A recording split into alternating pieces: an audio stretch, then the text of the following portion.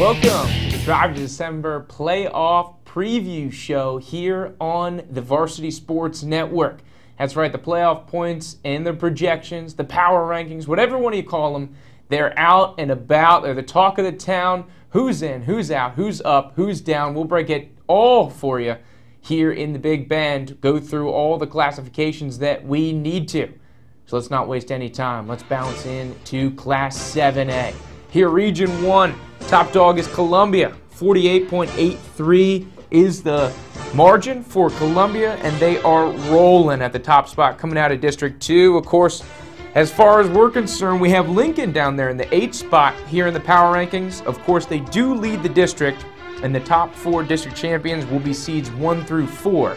So if you want to incorporate that, really Lincoln is truly a 4 in the power rankings. They're coming in with 38.33 points, averaging on the power ranking average here.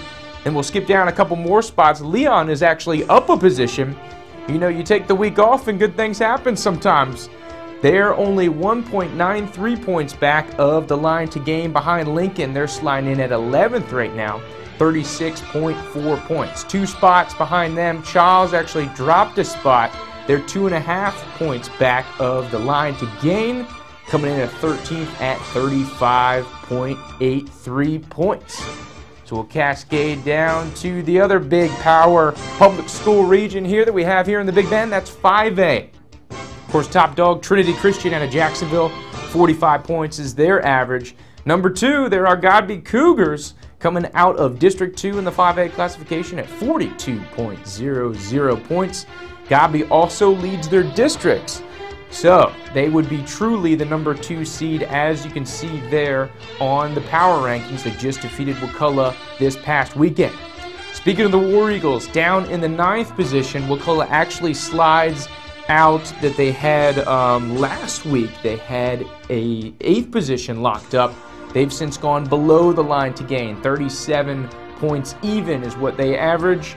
They are 1.4 points back of the line to gain against Suwanee, who's going to play Childs here out in 7A this weekend. And then down in the 18th spot, we have the Rickards, the Raiders, the 7.4 points back of the line to gain, coming in with 31.00 average. Of course, still 2 district games to play, so they could still get the automatic district bid.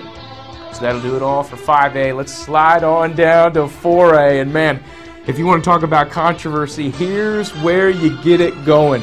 Number 6, we're going to skip all top 5 because here in the Big Bend right now it's all about Gadsden County. 31.40 is their power ranking average. Good for the 6th spot.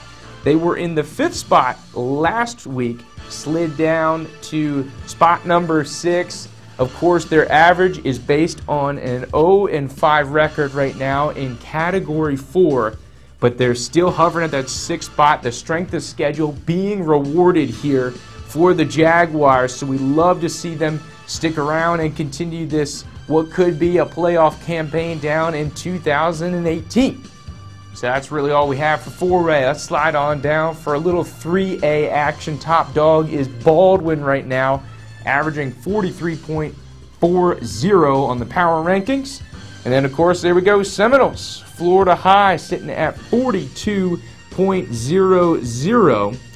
Last week, Florida High was sitting at number 1, so they've actually slid 2 spots down to the number 3 rank. Of course, unlike the larger classifications, 4A, 3A, 2A, 1A do not have automatic bids or district championships to help them get up in the standings. So this is a raw power ranking. So if the playoffs were to start today, you would see Florida High would be in the number 3 spot, of course, with no first round bye, and they would have to face the number 6 seed Fort White. Just below Fort White, another Big Bend school, Taylor County, on the outside looking in right now, but just a shade of points back. They're sitting at 35.4. They're only 0.43 points back of the line to gain, which is at Fort White. Last week they were tied for 6th, lost a couple minute clarifications with categories being recategorized, so they're dropped down to the number 7, but they're still alive and well in it in the 3A chase there in Region 1. So that'll do it for 3A. Let's slide on down to the 2A classification, and these last two classifications for the Big Bend are stacked. Small ball football is run by North Florida. Here, Region 1 will slide up in there, and the top dog is right, the North Florida Christian Eagles, averaging 40.67 in the power rankings. They are the #1 seed. Fresh off a 4-2 campaign with a Category 2 classification so far.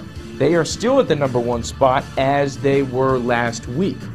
Also, right behind them, Austilla Christian, a great 5-1 campaign so far. They're also at the same place they were last week, 38.00 points. They're #2. Both of those teams would get the first round bye if playoffs started today. Slide down to #4 spot, the undefeated Marauders coming in at 4th in the standings, 37.5 points.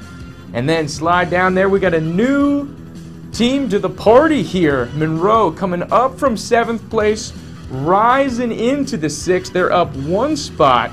Of course, the strength of schedule helping them out a lot. Playoffs started today. The Bobcats, the revolution out there, would be beginning. So right now they are on the threshold, sitting at that money 6th position. So we'll slide down a couple more positions. Down to 8th is FAMU High. Coming in, had a bye week as well. They're only 1 point back, though, of Monroe. So still a very big chase here.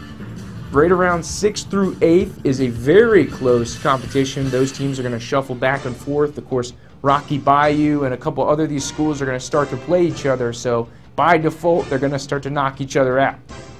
Also in this Region 1 in Class 2A, the Panthers, St. JP2, down from the south side of Tallahassee. They're a little farther back, but still knocking on the door, 5.05 points behind the line to get, which is 35.8 set by the Bobcats. So JP2 still off and rolling, trying to pick up their first victory of the season. So that'll do it for the 2A classification.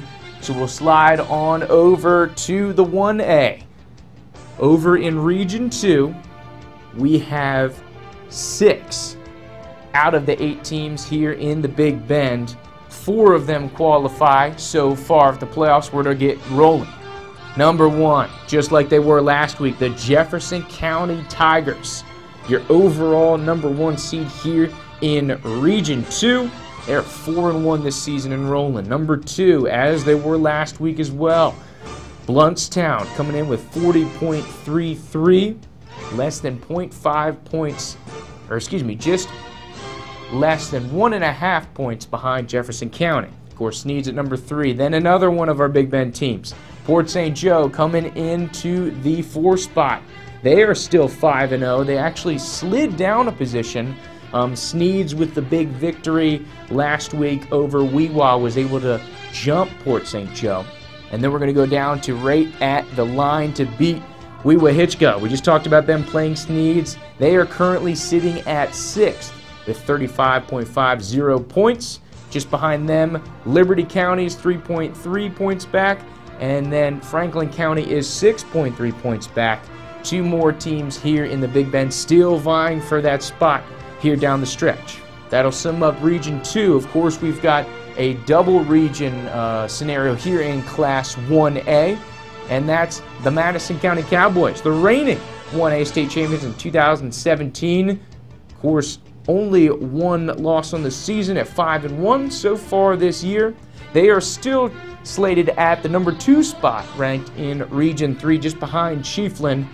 Chiefland, of course, with a 42.8 power ranking average.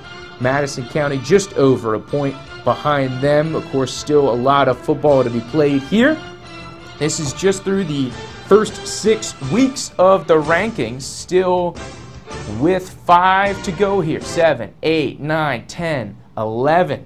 That's when all the moves are going to be made. So that's pretty much all we have in the Big Bend here. Thank you for joining us on the Varsity Sports Network Drive to December Playoff Point Preview Show. Make sure to check out the website varsitysportsnetwork.org, as well as the Twitter feed and Facebook at Varsity Sports TV for updated information, score statistics, everything you need to know for the playoffs and beyond.